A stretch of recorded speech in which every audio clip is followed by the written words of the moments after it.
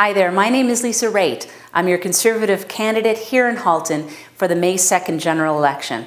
I'm asking for your support for me and for my leader, Stephen Harper. The reason why I'm asking you for support is a number of reasons. Number one, we have shown in the past 6 years that we are stable government. We are able to take this country through its toughest economic recession, the Great Recession, and we've done so that brings Canada to the top of the heap internationally. We have jobs here in Halton, we have a good economy here in Halton, and I want to keep that moving.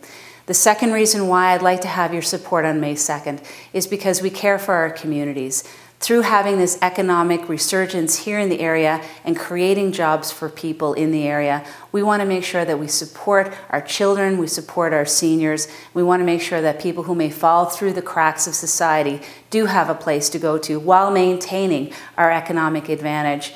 And finally, in Ottawa, what we've been able to do in the past 6 years is able to find those areas of waste, find the areas in which we can do better with your tax dollars. We have strategic review across the entire government that 2 of my departments have gone through that have found these savings and not diminish the services that you receive as a taxpayer. And we want to do that again. And we're going to do it through an entire strategic review of the Canadian government to make sure that when you send your dollars to Ottawa, they're working as hard as they can for you in the most efficient way.